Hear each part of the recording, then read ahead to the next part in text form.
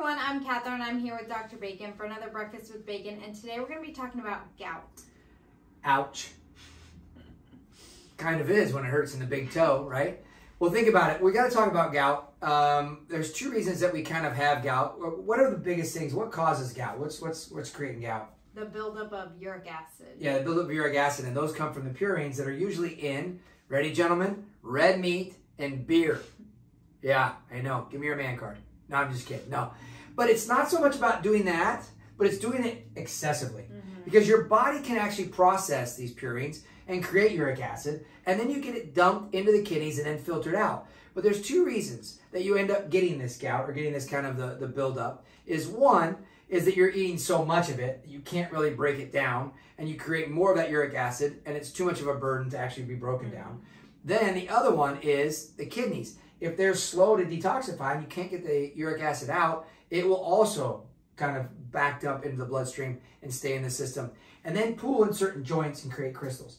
That's the idea. So now let's give you 3 things that we can do to help support the body, men. Of course, this is men's month, so men, to help you support this so we can kind of try to knock down the actually production of the uric acid, and then of course gout. So number 1 is going to be inflammation. So we've got to try and knock down the inflammatory response in our bodies. So a couple of those things would be turmeric. You can cook with turmeric. You can take turmeric. Ginger, you can cook that with that. Also water with lemon. Of course, more water we put in with, of course, the lemon, the more water we put in, the more it's going to filter out that uric acid, right? We need to have that water in there just to kind of help that everything work as optimally as we can as possible.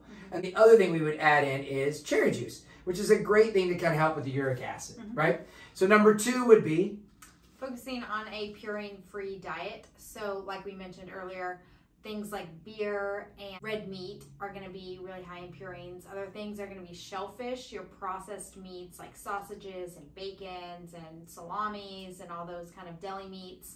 Other things like sugar and starches, just got to reduce those as well. So just focusing on getting in lots of vegetables and some good quality meats. So whenever you're eating meat, you want to make sure that you're getting like organic, grass-fed, just making sure you're getting good quality meat.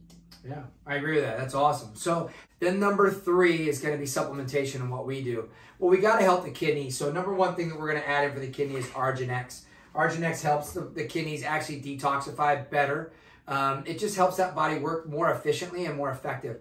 Not to treat gout, but this is one thing that we add in on a regular basis to help somebody that's supporting, to try and watch with the buildup of the uric acid. Another thing is AC carbamide. This is a cool product. The majority of this product is the carbamide. Carbamide helps to mobilize fluid. So it also helps to change the electrical conductivity of like water. So it actually helps to pull water into certain directions and out of higher inflammatory or down-regulate the inflammatory response. So ascites, things like this, other things that we're having, pooling of fluid, this is what we would use this AC carbamide for. It actually works really well for even swelling in the brain and things like that. But none of this is for treatment. It's just to support the body's ability to get those fluid levels down and manageable so the body then can detoxify and take care of itself. So there's a lot of things that we went over today. But if you have gout and you're trying to work through this, these are things that you can be doing. Now, if you have high blood pressure, you need to look around because that also, with high uric acid, you can also see an increase in blood pressure. So those are things that you got to be paying attention to and not to mess around with, because that high blood pressure can lead to other problems. So, Catherine, thank you for this time. We appreciate you guys paying attention. We appreciate you sharing this with your friends and family. And we look forward to seeing you again on the next Breakfast with Bacon.